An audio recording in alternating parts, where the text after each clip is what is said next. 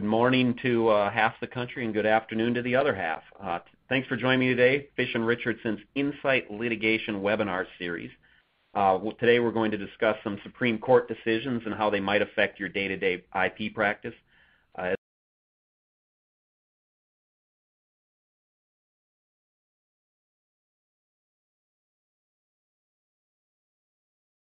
As noted, I'm a principal at Fish, and for those of you who are interested, my biography should appear somewhere on the side of your screen. If I welcome questions, during this session, I believe we have a Q&A button at the bottom where you can ask questions. But if you have any questions afterward, feel free to email me. My email address is just my last name at fr.com.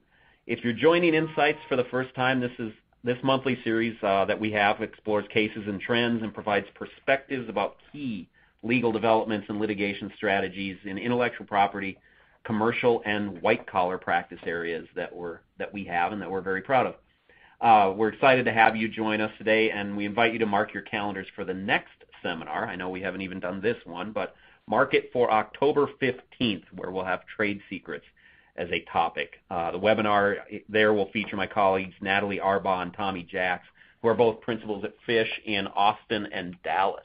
So you're going to hear a Canadian accent today, and next month you'll hear a accent from the country of Texas.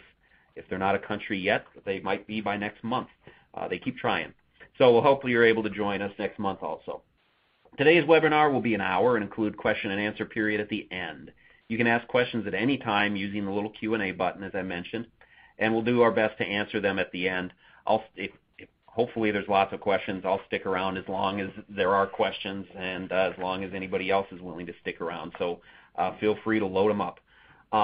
Also, as I mentioned, feel free to contact me personally after the webinar if that's easier. If you have some particular question, I'm happy to field anything, and I might give you a wrong answer. I might give you a right answer, and if it's right, it's free. So before we get started, I should remind you the content of this presentation is for educational purposes only and does not necessarily reflect the opinions of Fish and Richardson and is also not intended to address every court or case situation. I love those disclaimers. I actually read it.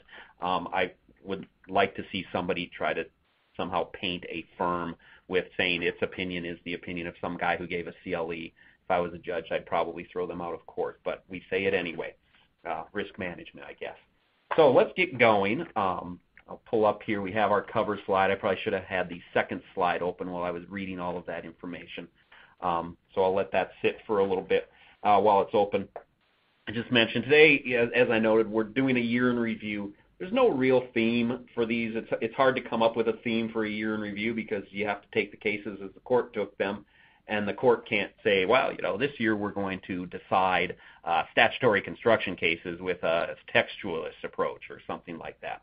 So it's a bit of a grab bag, but I'm going to try and hit the high points and say something useful about each one of these cases and tie them up with a bow a little bit, at least for the important cases.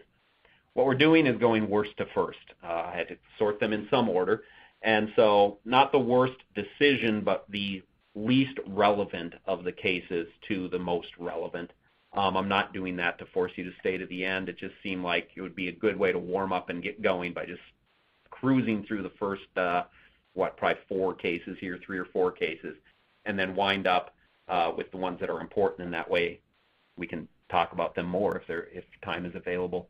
And then I'll clean up with a typo in the last line, but issues that will always be a problem, issues that were ducked, and things that are coming up.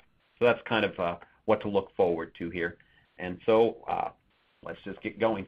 First issue, the worst, Medtronic versus Murawski. I have nothing against either Medtronic or Murawski. It's just that this case is probably not important to you. The question is, what happens when a licensee wants confirmation that it doesn't infringe or that the patents that it's licensed under are invalid? If that happens and it files a DJ case, who has the burden to prove infringement? Okay. And if you remember, MedImmune versus Genentech it really opened up the ability of licensees to file DJ suits in these situations. And the holding of this case is that the patentee has the burden to prove infringement, just like it always does. The court, cited policy and other things and basically said, all things being equal, it's best if we leave the burden on the patentee. Now, the licensee here had argued, well, that doesn't make any sense because the licensor, I guess, the patentee, had argued that makes no sense because it's not the one that's bringing the suit, number one. And number two, it doesn't really even have an ability to claim infringement because the licensee is licensed. So why should it have to prove infringement in a license battle when it doesn't even have the ability to say that there is infringement? And the Supreme Court said, well, you can still prove that these guys practice the limitations of the claim and thus need to pay the license. If you ever run into this, you'll have plenty of time to read the opinion and understand it deeper than anybody on this call. I doubt if you'll run into it too much because you'd have to have a situation where you have a patent license, and I'm sure all of you have some somewhere, number one. Number two, that it has to matter. Somebody wants to quit paying, and also where the burden of proof would actually make a difference. So I doubt that this is going to have much impact going forward. People now know the answer, and unless you're a law professor who teaches civil procedure, it probably isn't much interest to you. Okay, second case. You say, why is this the second worst case? This is a very important issue, Limelight versus Akamai, and the answer is because the Supreme Court ducked it. I probably should move it up in importance because it will be important again soon, in a few months. So what is it about? This is the joint infringement or split infringement case, right? So you have a method claim, and one party performs some of the steps and causes another party to perform the rest of the steps. And can you, as the patentee, get damage for infringement there? Or you have a situation where one party causes two other parties to perform the steps of the claim. So it's situations where you don't have a single party performing all the steps. And the question is, what situations, if any, create infringement in that area? Now, you got to go back a little bit to understand Limelight and Akamai, because the Federal Circuit had held in BMC and Muni auction. I think they were in that order, all right, that direct infringement requires a single actor. Okay. Then it held in Akamai that a party can induce even if two parties perform the steps of the claim. In other words, you can have inducement without literal. Okay? And that's what went up to the Supreme Court. And the Supreme Court said that's crazy. Doesn't make any sense. We're going to reverse. Okay? So you can't have inducement without literal, but what the Supreme Court said was we're not being asked whether the decision in BMC and Muni auction, are right or not. That's not before us, okay? And so what we have now is the parties are back in front of the Federal Circuit. They argued in front of, Judge Prost, I know, Judge Moore, and I forget who the third one was, on September 11th, so, just last week. And it's a pretty good argument. I recommend that you listen to it. Go to the Federal Circuit website. You can pull it up easily. It was Seth Waxman is representing, what would it be, the patentee, I guess, and I'm not sure who's on the other side, and they were arguing about what the test should be. Now, this is where it gets important for some of you because you got two routes here. One is to try to get around BMC and Muni auction, and that's the only route available to the panel because it's binding authority of the Federal Circuit on this panel. So they can potentially get around BMC and Muni auction by saying those are cases that held that for there to be literal infringement, that BMC and Muni auction only held that there is direct infringement when one party directs or controls the actions of another, an agency situation or something close to that, okay? And to argue that those two cases did not hold that there is direct infringement only when one party directs or controls another, okay? Those cases gave an example of when there is direct infringement, but not an exclusive example. And you can actually read the language of those cases to get there, and there was a lot of discussion at the oral argument about that. If you listen to it, you'll hear Judge Moore and Mr. Waxman talking about getting in a boat together and sailing across the ocean or across a lake with that theory, but whether they were going to drown when doing that. But there's some concern that if you read the Supreme Court opinion, the Supreme Court did not read BMC and Muni Auction as having such a narrow holding, and that the court actually in BMC and Muni Auction never intended their opinion to have that narrow of a holding. So there's a big question whether the panel will just try to get around BMC and Muni Auction if they want to expand what can be an infringement. So that's number one. Number two is, well, if we take BMC and Muni Auction away, what should we have as the test? Okay. In other words, the court would have to go in bank for that. And procedurally, it's kind of interesting. It's like what's going to happen? And we've had some discussions in this office of how they could do that, right? One thing they could do is the panel could just decide that BMC and Muni Auction are a problem, tell the rest of the court, write an opinion that assumes that BMC and Muni Auction are wiped out, see if the rest of the court likes that opinion, and then they could just append a footnote to the opinion that says the court went in bank and vacated BMC and Muni Auction, and then sent this thing back to the panel to write this opinion, the attached opinion. That would be one approach. The other thing they could do is just punt and issue an in-bank order and have argument all over again to the in-bank court and so on. I don't have an opinion on which one they would take. If I was them, I'd take the lighter version, because you can make sure that the panel writes the opinion that the in-bank court agrees with, but it doesn't quite have the same imprimatur of the in-bank court, and so it might leave you a little more wiggle room to adjust the test down the road. Procedurally, that's that. So let's look at the substance, though, of what could happen here, because I think this is the part that could be important to a number of you. Waxman is up there arguing that the test should be that for a joint tortfeasor, okay? And under his reading of Prosser and the law of torts, that simply requires knowledge of the activity that's occurring, okay? So you could be a direct infringer if you just knew that your customers were performing the steps that happen to infringe and nothing more, all right? That sounds bad enough, but let me give you something that's even worse. What if you build a platform?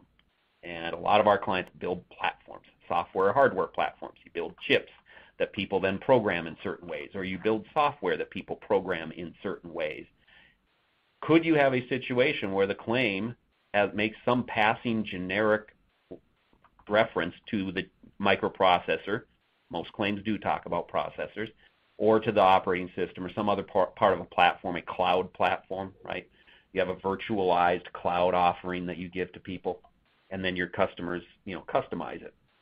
Well, what if one element of the claim just talked about the platform? Kind of an unnecessary throwaway limitation, but it did nonetheless. You could have a very serious problem under the test that Mr. Waxman is proposing, joint and several joint tortfeasor liability, right? And I used to be on a committee for amicus briefs, and we had some attorneys that were proposing this, and certain of us thought they were nuts, and said, well, what about the people that build the platform and don't care and have no control over what their customers do, but presumably know what they're doing, or maybe they got a cease and desist letter from the patent owner saying, hey, we know that your customers are programming your platform in the following way. What do they do? And the answer was, well, they can get contribution from the customers, right? And if you build a platform, you're probably sitting there going, oh, so I'm the deep pocket, and then I have to go sue my customers to go get contribution for the stuff that they did to my generic platform, right? So I think personally, this is not the position of Fish. Again, I'll go back, and maybe we do need that disclaimer at the beginning. My view is that joint tortfeasor liability with a very low knowledge requirement could be a real problem. Now, in the oral argument, Judge Moore pushed back against Mr. Waxman and said, well, listen, if you read Prosser, the knowledge requirement isn't just that the people are doing the thing, but that damage is occurring, okay? There's a link in all the tort law about damage occurring, and therefore this, my hypothetical platform developer would not be liable unless they actually had some knowledge of infringement. They don't know anything that there's the acts of their customers aren't damaging anyone until they know that there's an infringement. So then there may be some question of, well, that's a higher standard, and that's probably, in my view, a lot closer to where we ought to be here. That there needs to be some sort of higher knowledge or intent or something.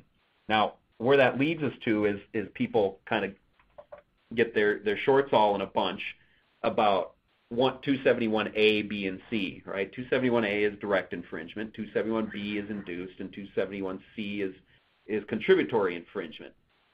And they say, well, this doesn't fit into X, Y, or Z because of the following reasons.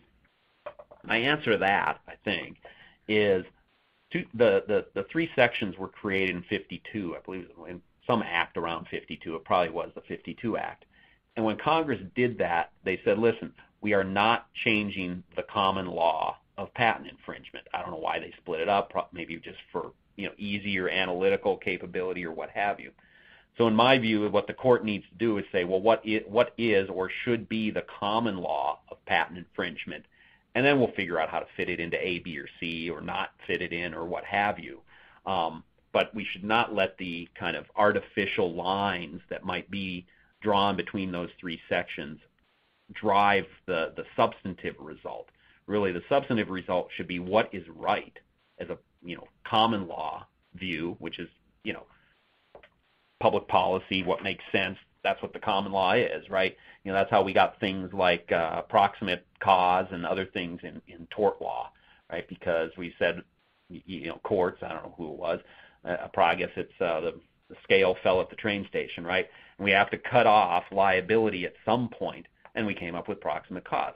Same thing, I think, ought to be done here, is we figure out, okay, what makes sense, where liability should be cut off for these so-called joint actors, and we come up with the common law holding for it, and then we try to fit it into 271A, B, or C, because Congress told us that that's what they wanted to have happen when they split it up. But we'll see what the court ends up doing. It seemed like Judges Moore and the Chief Judge were all over that, Chief Judge Prost, in the oral argument. Chief Judge Prost brought up the point about how not so much this fairness for a platform developer, but how you could basically end run inducement by drafting your claims the right way, right? Normally you would have to prove inducement by this platform developer, and if you just added their platform into your claim, now all of a sudden you have strict liability and you don't have to prove the inducement, and that seemed like an end around. My answer to that is, well, the test probably ought to be commensurate with what our standards are for inducement, right? A third party should be liable for taking part in a multi-party infringement if they had all the things that are relevant for inducement or something in that area. The problem is that causes people's heads to explode because they consider this to be a strict liability offense, and now all of a sudden you're putting some inducement stuff into what they consider to be strict liability. And I get that it is a problem, but I'm just hopefully framing the issues somewhat for you so you can appreciate what it is, and some of you should appreciate why it's important for you. So the case has been pretty quiet, but if the Federal Circuit doesn't get it right, and right meaning what my view of right is, some of you may all of a sudden be paying attention, so you may want to pay attention before that day. So that's Limelight versus Akamai, an interesting joint infringement. A lot of you are avoiding this by drafting your claims for one infringer. System claims don't have as much a problem or any problem because NTP versus RIM and what Centillion probably I think is the more direct on point case suggests that a system claim is infringed by the person who gets beneficial use of the system. And so that gets around a problem where the system is carried out by two parties. Nonetheless, their customer who uses the system will be the direct infringer. So you can get infringement there. You're going to have to prove inducement, which is not the easiest thing in the world, but you at least have an ability to get infringement. So, it's important to draft your claims for one infringer for a lot of reasons. It's important to avoid having to try and prove even inducement or contributory infringement for a lot of reasons. If you're a prosecutor, you can talk to your litigators and find out what a pain that is. I've seen cases where, it's clear the jury split the baby. They said, what, this defendant is infringing. They're meeting all the limitations, but I really like the CEO, and he looked like a good witness. So I'm going to just find that there's direct infringement but not find inducement. And so if you're a prosecutor, you need to write your claim so you're not in that situation where you're suing a choir boy CEO who's going to get out of liability, at least for pretrial infringement, because because you forced your litigators to bring an indirect infringement case instead of direct. All right.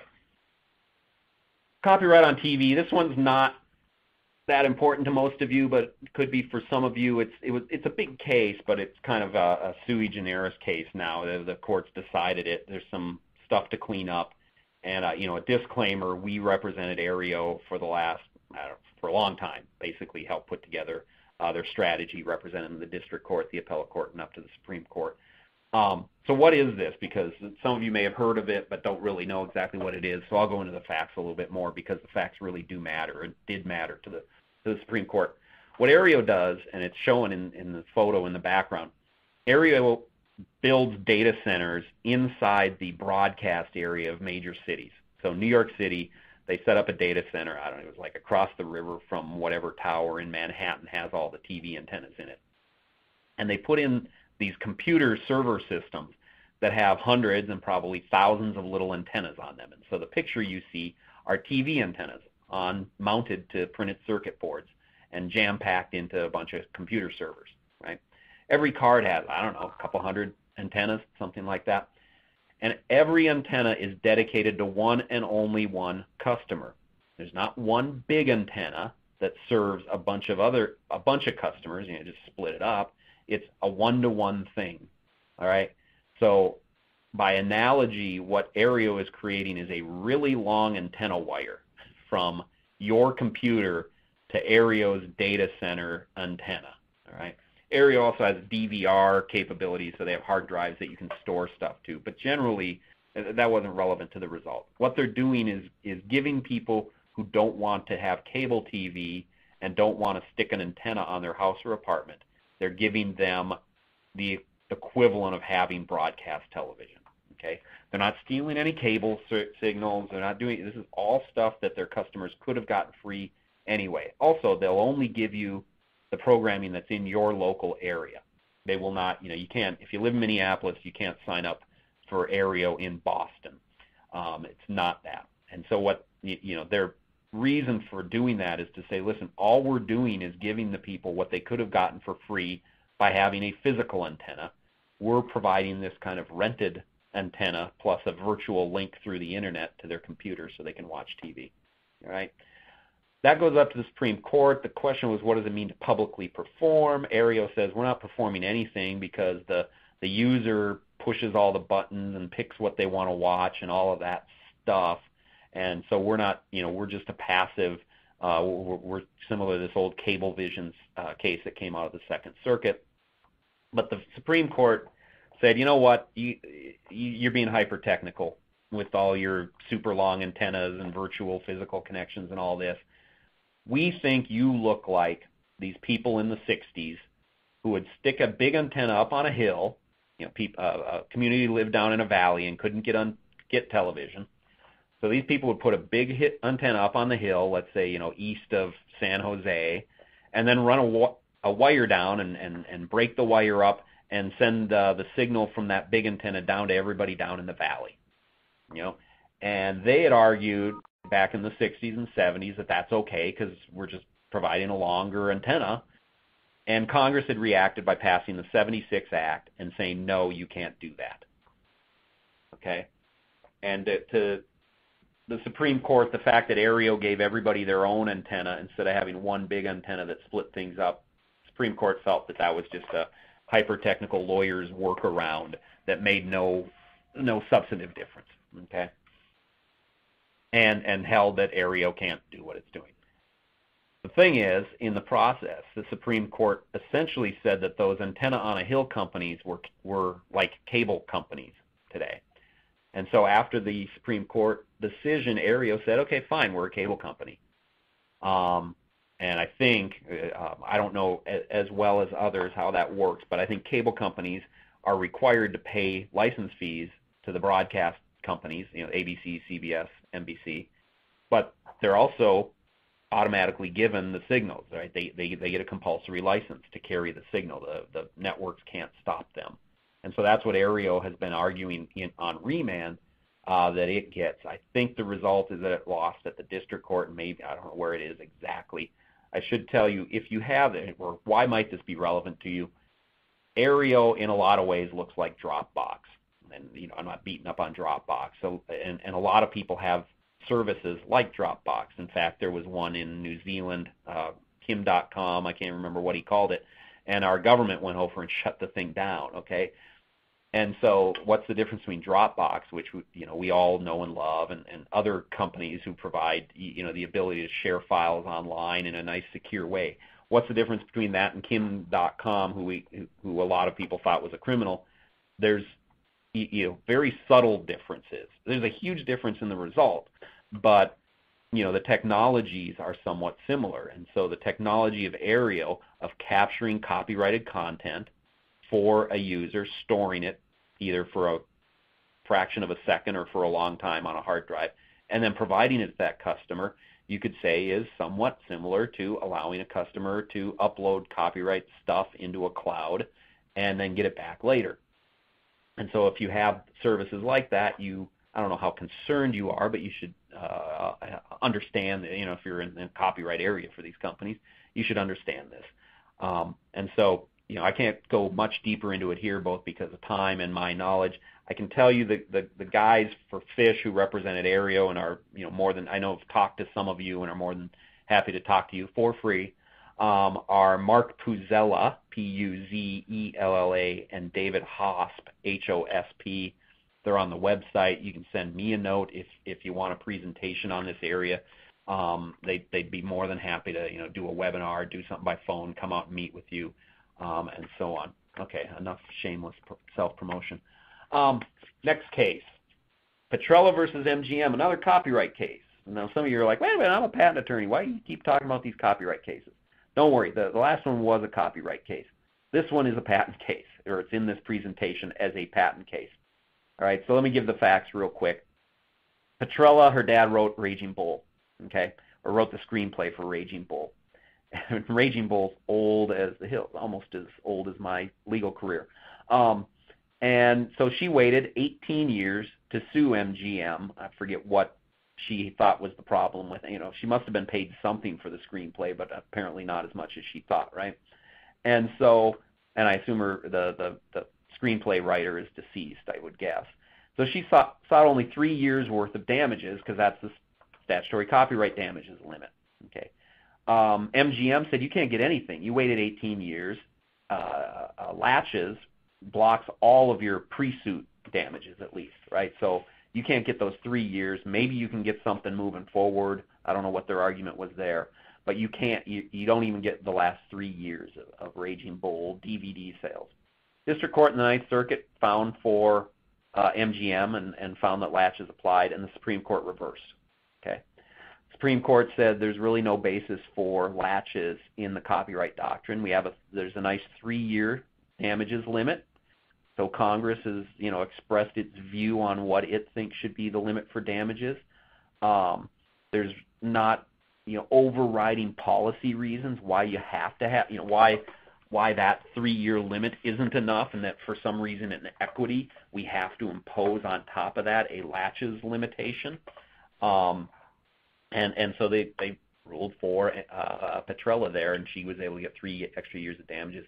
Importantly, they said, listen, there are situations, kind of estoppel-like situations where latches or estoppel or something might apply. And some of the examples are, I think they gave an example of an architect has some plans, somebody builds an apartment building, copying those plans. How was that? That latches would apply because, I forget, that because of the building and the excess damages that accrued, it would be unfair even within the 3-year period to give royalties or damages to the architect in that situation. But it was more of, I would call it aggravated copyright infringement, right? That's or aggravated latches, I guess. There has to be some aggravating factor for latches or estoppel or what have you to apply. And that's the extraordinary circumstances of point number 1 on this slide. Now, why does it matter to all you patent people? I'm sure some of you are copyright people, but I'm going to guess the vast majority are patent people. The reason it matters to you is there's not a whole lot of difference between copyright latches and patent latches, right? There's a 6-year damage on or limitation on damages in patent law, not a 3-year. There are better policy reasons for why latches should apply in patent law. For example, I would expect some of the investment damage to a company is bigger when you're building plants to build physical stuff. You build a whole entire factory system to build your medical device in reliance on the latches and delay of the patentee. That's a whole lot more than the cost of printing even 10,000 copies of Raging Bull or something like that, or printing up a bunch of DVDs or what have you. You can see where some of that is bigger in the patent realm. I would think that some of the evidentiary prejudice is worse in the patent area, right? Prior art is very important in patent law, so if somebody waits 14 years to sue you on their patent, you would have been in a lot better shape for finding prior art if they'd sued you on day one. But of course, that's going away too. With we have search engines available to us to find prior art in much better ways than we used to. And there are kind of prior art issues in copyright. Did the guy who made Raging Bull copy it from someone else, and those types of things, or is it actually an original work? So the patent stuff isn't that much different than copyright there. But nonetheless, there's a footnote, and I forget, or not a footnote, I think it's in the body of the text. They said, listen, it is in the middle of a footnote. Somebody asked, please talk about patent law in one of the amicus briefs, and the Supreme Court just said, listen, we have no reason to go there. We don't need to talk about patent law. We understand, they said, that the Federal Circuit has found that latches do apply in patent law because of some language in Section 282, because of legislative history of the Patent Act, and because of kind of just long practice in the patent area, where the last one seems much weaker to me. But they said, we're not going to decide that one today. The Section 282 part, I think, is 282 talks about defenses in a patent case, one of them being an absence of liability for infringement, and I believe the position is that's a nod by Congress to latches. I forget, there were two other things in 282 for when you're not liable. One is unenforceability, and the first one is something else. So, it's basically the argument is 282 is Congress's nod to these judicially made non-liability situations for patents, and copyright doesn't have that Section 282 or an analog to it, and therefore patents are different than copyright. Key thing for you to know is this is out there. If you have a case where you're pleading latches or somebody's pleading latches against you, make sure to propose a jury instruction or oppose the entire defense or whatever. Preserve your right to appeal. Right now it is the law in the Federal Circuit, and so you will lose with a district court unless you're the best lawyer in the land and can convince a district court to ignore binding precedent that clearly was not overruled in Petrella because the Supreme Court said we're not going to talk about it. If you can do that, good for you. But otherwise, you make sure when you get to trial that you object to any latches instruction, or if the latches is going to the court, that you object to that and keep the issue alive. And then when you get up to the Federal Circuit, maybe before you even file a brief, you move for in-bank reconsideration of I don't know if it'd be Ackerman is probably the case that you'd ask to have reconsidered, but keep it in front of you and make sure you know what's going on. All right, now we're in the cases that are starting to get more interesting. Nautilus versus BioSig. This is a case about Section 112 and indefiniteness. Federal Circuit, as we all know, hasn't made a claim indefinite, at least on straight up indefiniteness forever.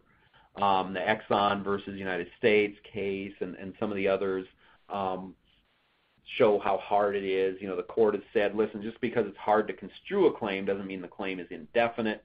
All terms are hard, but indefiniteness only comes up. Here's the test that kind of drew the ire. If the term is, quote, not amenable to construction, So I guess that means not amenable at all. And here's another typo, or insolubly ambiguous. That was the phrase that people latched onto and had problems with. Okay. Goes up to Supreme Court. Supreme Court says, gosh darn, I can't type, are indefinite, if the claims fail to inform with reasonable certainty those skilled in the art about the scope of the invention. All right. So it's reasonable certainty, I guess, is the test instead of insolubly ambiguous. All right. So yeah, okay, insolubly ambiguous, not amenable are kind of pushed up to the wall standards, right? You got to go all the way to the end. There's no gray area with those, whereas reasonable certainty sounds definitely like a gray area standard that you could invalidate a patent somewhere out in the playing field somewhere, whereas the Federal Circuit standard, you had to basically push it all the way to the edge. I don't think there's a whole lot more there. The Supreme Court, it's funny, you read the opinion and they felt like they were saying something new when they said that it had to be read in light of the specification and prosecution history, as a person of ordinary skill in the art would read it. When you read their opinion, it sounds like they discovered that idea when, I don't know, it's been repeated, 45,000 times by the Federal Circuit in the last decade. Certainly the Federal Circuit has never wavered from its view and has probably overemphasized its view that everything, enablement, indefiniteness, claim construction, whatever, are read according to the way a posita would read them. So it's kind of funny that the Supreme Court emphasized that point so much, because they seem to think that perhaps the Federal Circuit wasn't doing that and was allowing judges to determine what they would think that the meaning of the term was. It's now back. Parties briefed it to the Federal Circuit, as I understand, and they're going to argue, whether it applies in their particular case. That might have an effect. What I take this case is, I call this a nudge case. I think it's like KSR, right? In KSR, it wasn't so much what the court said or what they did with the KSR patent, but the fact that they sent a pretty clear message that in KSR that they wanted more 103 invalidity, that they knew that the Federal Circuit really wasn't killing any patents under 103, and they wanted that to happen more. I think it's something similar here, right? They know that the Federal Circuit's really not killing any patents for indefiniteness, and they'd like more of that. Now, there's just a report today by a lawyer at another firm, and I'm sorry, I should have written down who it was and cited him. So I won't steal his copyright, but I'll steal a little bit of his data. Technically is okay, I guess. They found 39 cases in the last 90 days that cite to Nautilus. 27 of those found all of the terms definite, and 3 killed all or found all of the terms to be indefinite. See, when you take from that, you're like, well, okay, 3 really succeeded. I guess 9 might have been successes, maybe complete successes, and 27 were complete failures. If you're a defendant, you'd say, well, I don't know, it's only the cost of doing the motion. If I got a 25% chance of getting out of this lawsuit, maybe it's worth writing this motion. So maybe my view of it isn't as pessimistic as the people that wrote that article said that the likelihood of success is low.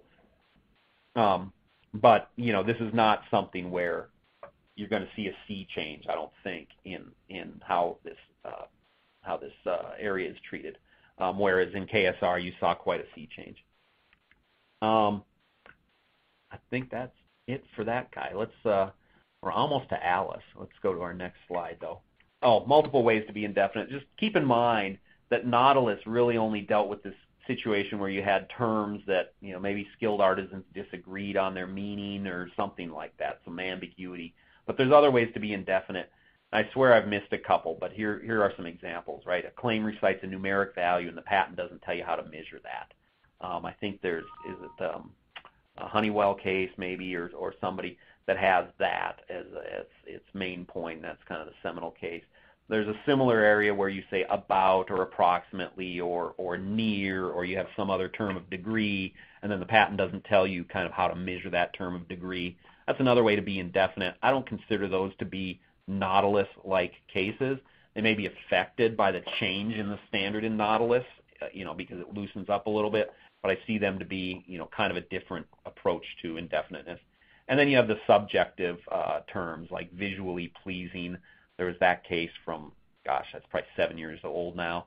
And then there was another one probably in the last couple of weeks having to do with was it matching the visual display or the visual impression of screens? I think the invention was to create some screen that matched another screen visually, and it had a subjective language in it like pleasing, and the Federal Circuit invalidated it using the 7-year-old case.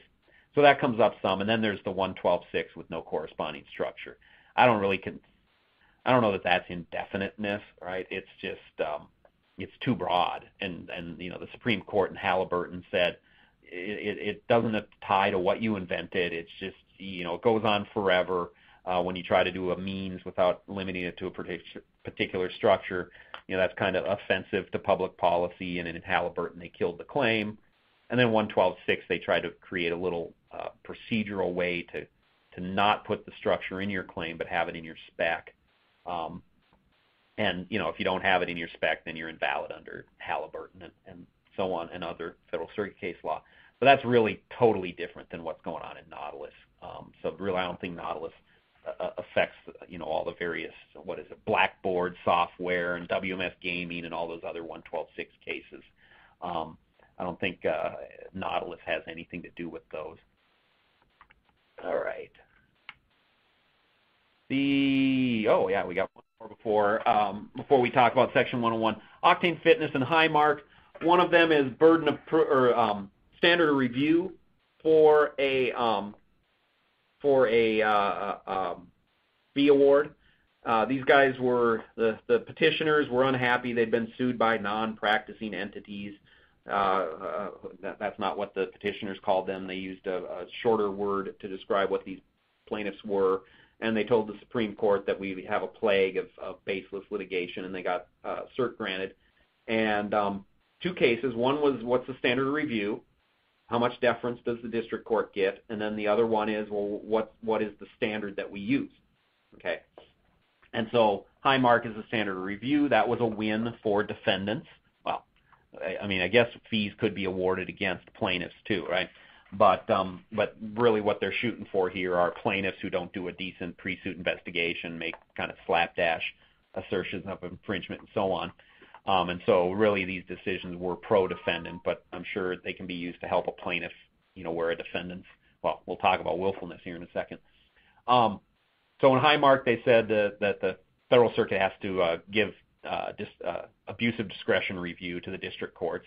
So that alone probably would have changed some things, because it might have emboldened district courts to say, you know what, I'm not just going to get slapped down. I'm going to take a shot. I don't like the plaintiff in this case. I'm going to enter fees against him, and I'm not going to have to worry so badly that the Federal Circuit's going to hurt my affirmance rate.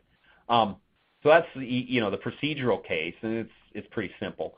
Octane Fitness is the substantive case, and the Federal Circuit had required this Broughton subjective bad faith and objectively baseless requirement, and requiring clear and convincing evidence of those, really citing the PRE on antitrust and some of its other case law.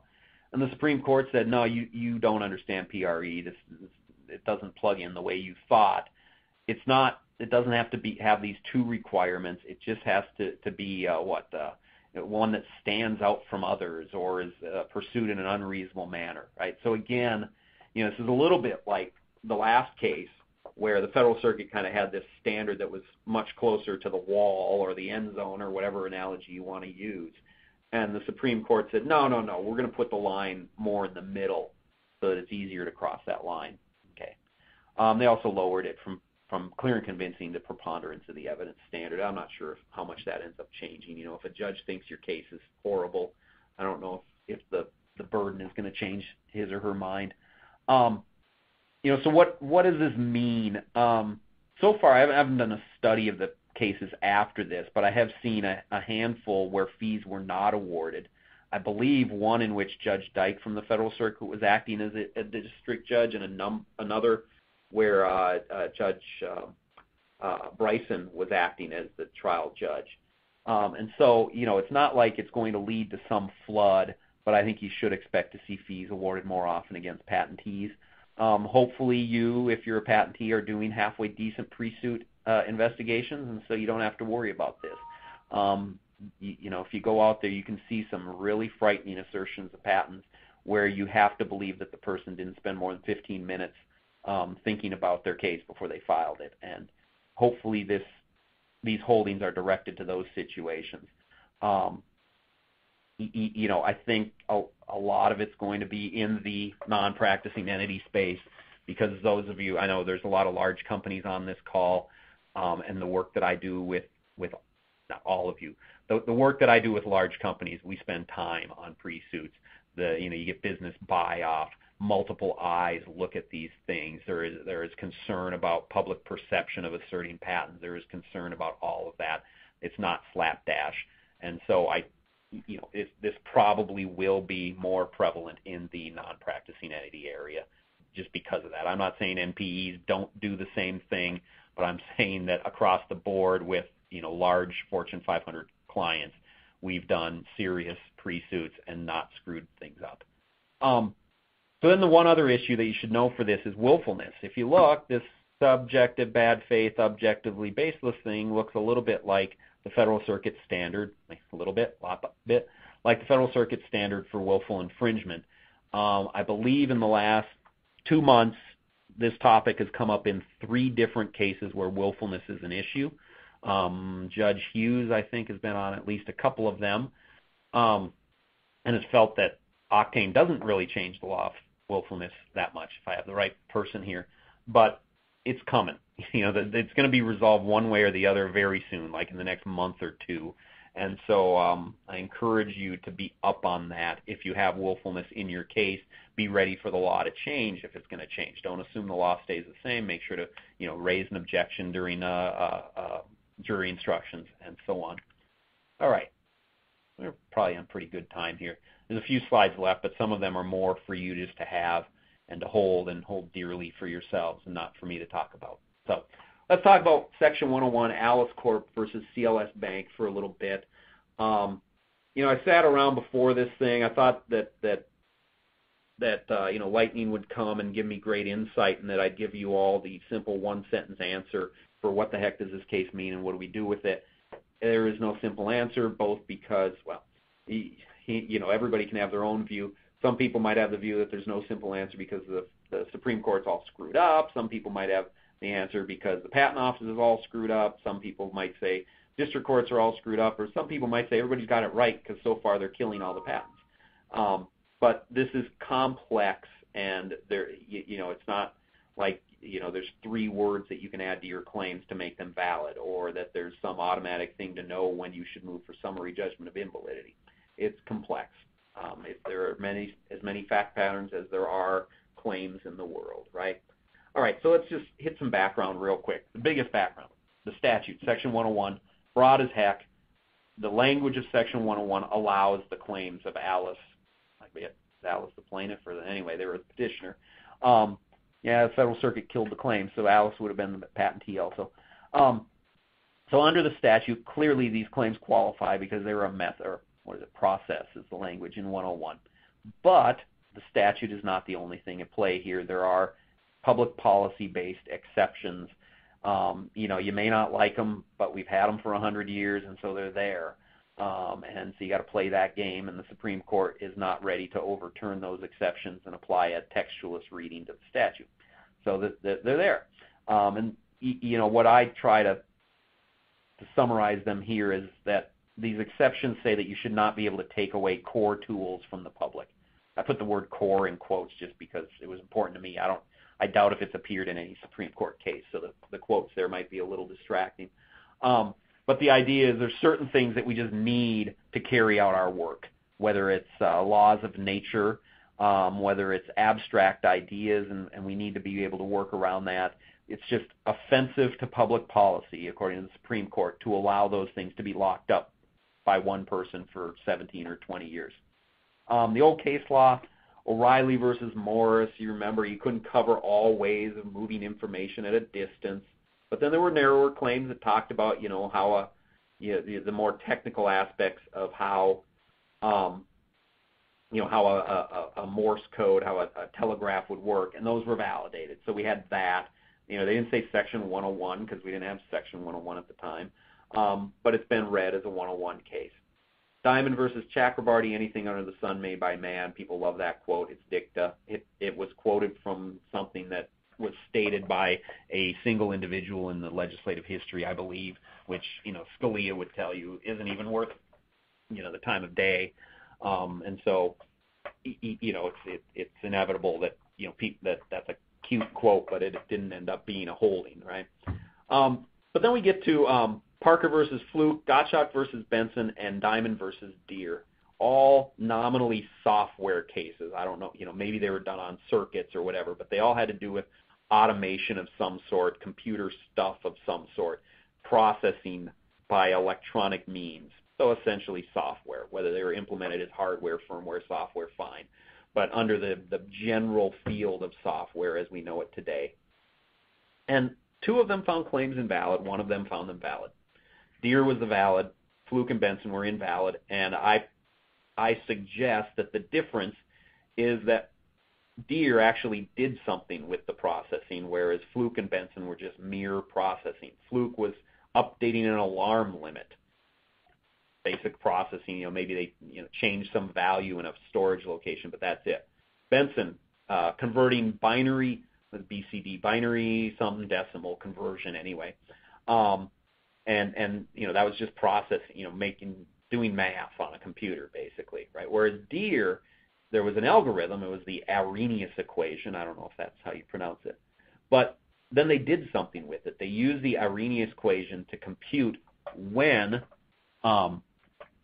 you should open up a mold in an injection molding system, right? And so the court said, well, here, they're not trying to wipe out the Arrhenius equation. You could still use it to, I don't know, compute, degradation of atomic radiation in something or whatever. There's probably a million ways you could use the Arrhenius equation because it just sounded like some sort of algorithm or logarithmic reduction type of equation. And they said, listen, they're just using it in an assembly line process to open up a injection, a plastic injection molding thing. They're computing when the plastic is solid enough to open up the mold so it doesn't pour out. You can actually take the part out and turn it into a child's toy or something. And those are important as we're coming up to the following cases. We've got Bilski, where they just punted, so we won't talk about that, and Mayo versus Prometheus. Okay. Let's talk about Mayo a little bit. We did it from the Twin Cities office of Fish and Richardson. We nursed that sucker for 8 years and got it up to the Supreme Court through fits, stops, and everything else. And you say, well, wait a minute, I'm from so-and-so software company. What do I care about Mayo Clinic? What does that have to do with me? And the answer is, we had software people on our team. We had life sciences people on our team and software people on our team. And the strategy from day one in these appeals was to come up with some solution that would work in both areas because we didn't think we had a chance of winning if we didn't come up with that solution. That the court would not see it as important, that it would see it as this sui generis little thing for life sciences, and that we'd never get cert review or anything else. Also, we had the cases in front of us, Fluke, Benson, and Deere, and we liked the way they laid out as compared to the Prometheus claims. And so we wanted to make our case look more like the software cases there. And so I've got a little sketch of what the claim is in Prometheus. It's basically give someone thiopurine and then test their blood and then see what the metabolites of thiopurine. So a metabolite is, the chemical created in your blood when you metabolize something. See what's left there, and then, if the metabolites are above 700, you're giving them too much of the drug, and if they're below 700 or 500, you're giving them not enough. And that's all the claim said. It didn't say, well, then increase the dosage by 10% if the metabolite levels are 20% low or anything. There was no output to the claims.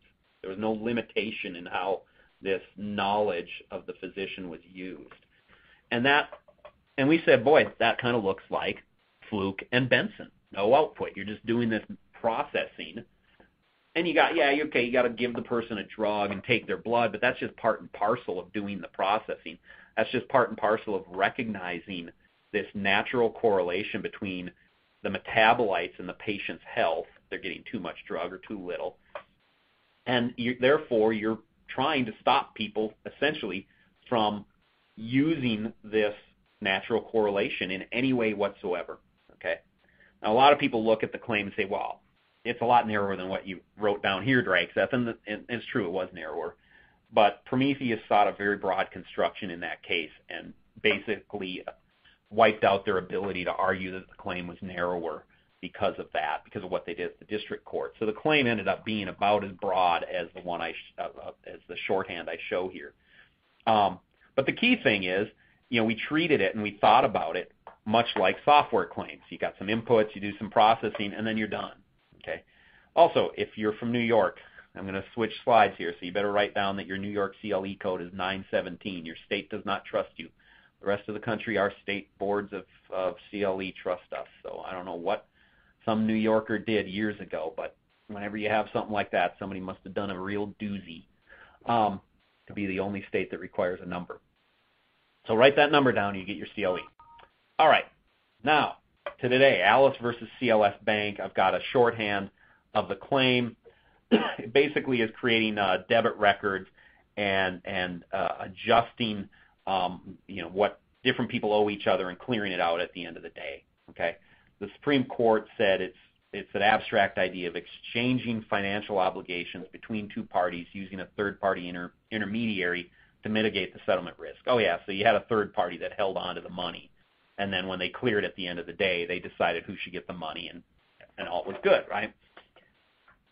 The claim looked like Bilski. Bilski had to do with, hedging, using weather data or something like that. It looked so much like Bilski, but the bottom line is that the court said, you got a lot of nice words in here, but this is nothing more than that abstract idea. Okay, you talk about computer, but it's bolted on. It really doesn't do anything. You need to have something more. And then the court, consistent with what our strategy had been in Mayo, is to make the Mayo case, what we called a grand unifying theory. The court here relied on Mayo, not on Bilski, not on anything else. The court went right to Mayo for this software case. They went to a life sciences case. And they said, listen, there's a two-step test from Mayo. That's at the bottom of the slide. Step number one, are the claims directed to a patent-ineligible concept?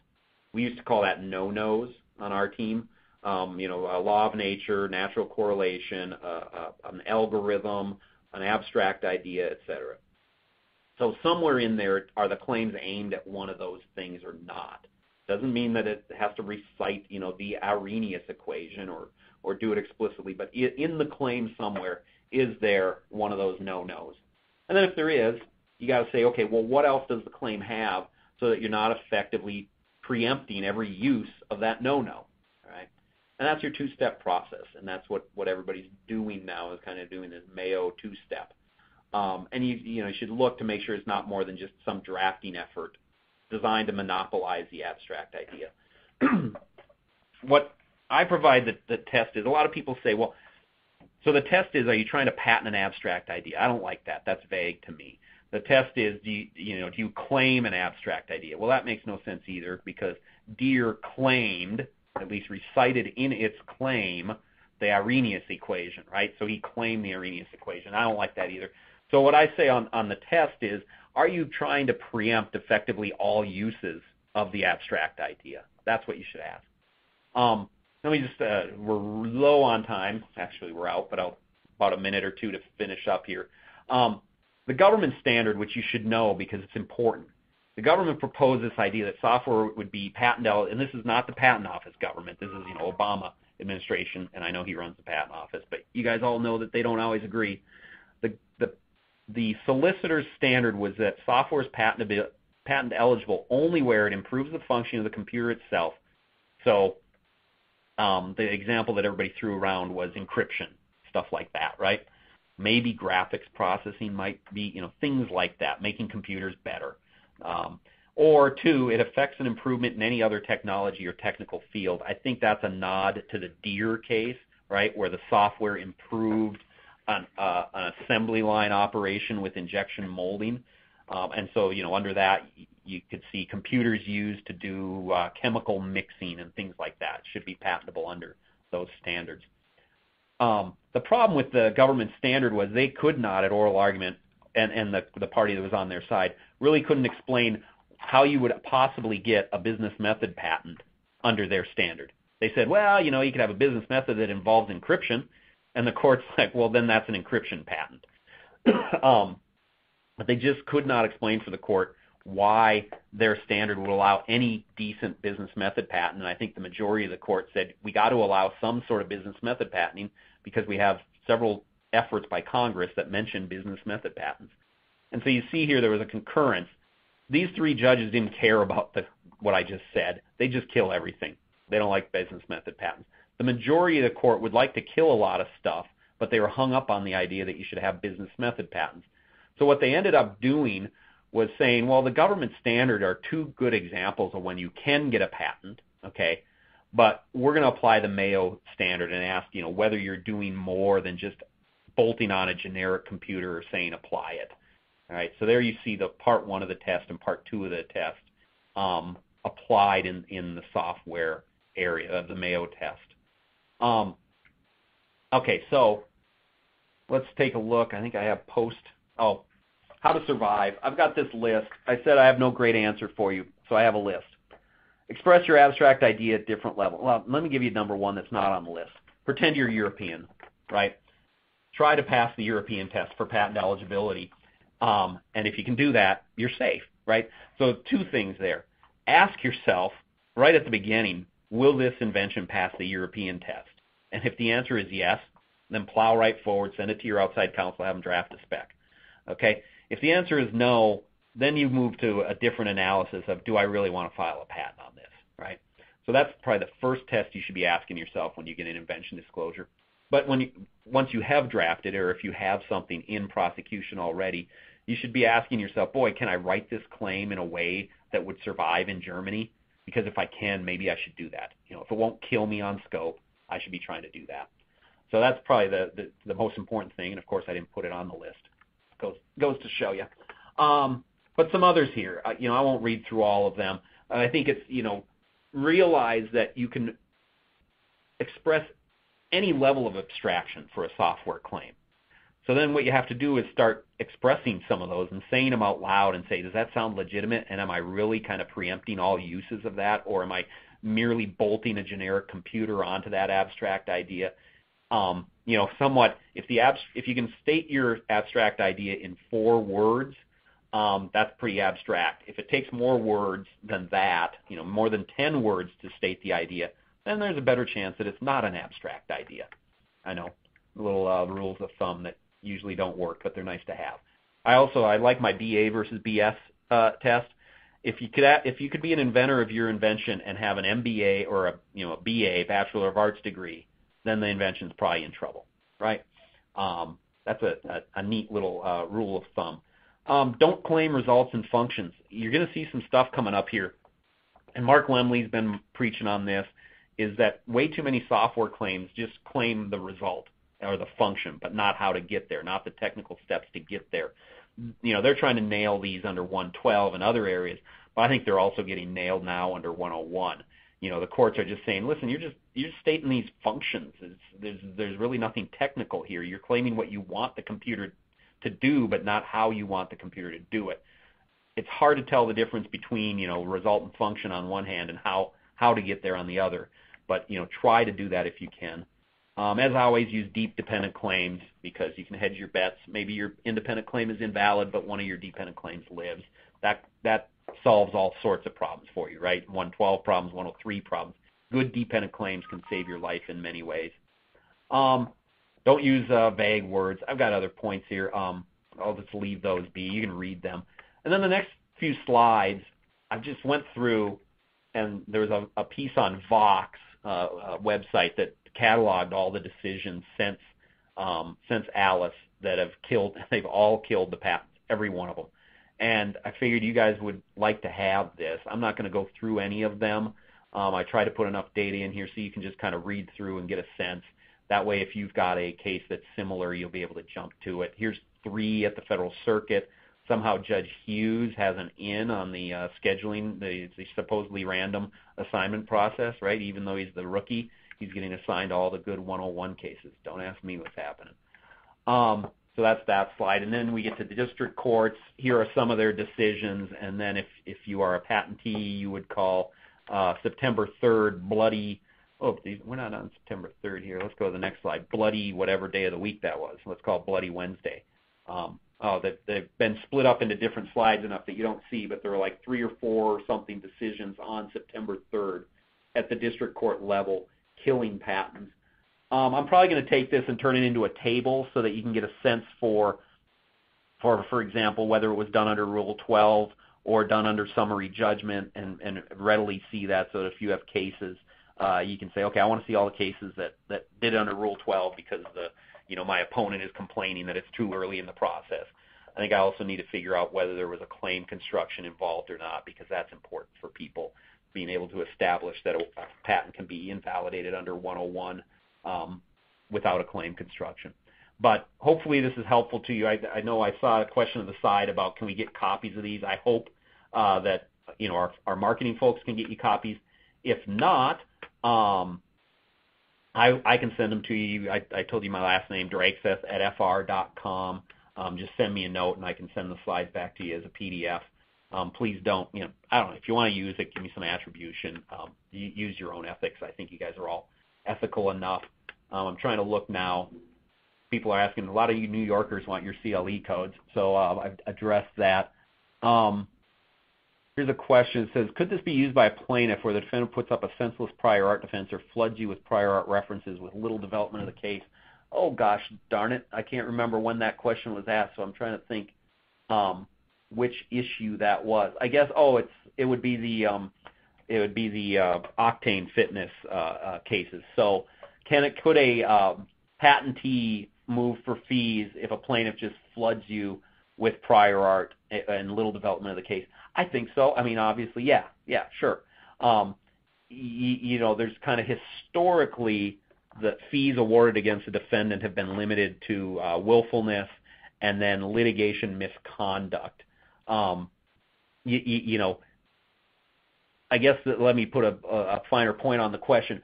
Could you somehow use Octane to get fees in that situation, even if the judge didn't feel like there was litigation misconduct per se, but this was still an out-of-the-ordinary case, right? They were within the ring of battle, but they weren't really doing a very good job within the ring of battle. And I think, you could definitely use that test to get fees as a patentee in that situation.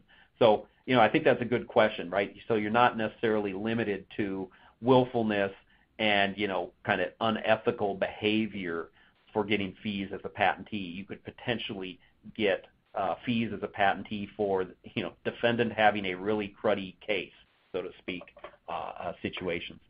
I think that's all I have in front of me for questions. If somebody wants to type some quickly, that's fine. Just a reminder, October 15th, they're going to be talking about trade secrets. I thank you all for coming. I gave you my email, but I'll do it again, dragseth@fr.com. I'll take any questions you might have. You can even ask me about the Minnesota Vikings and the Adrian Peterson situation. I'll give you my opinion on that. But otherwise, I thank you for coming. I hope it was helpful. And if I didn't answer anything or you have any follow-up you need, please feel free to contact me. Thank you very much. This concludes today's conference. You may disconnect your lines at this time. Thank you for your participation.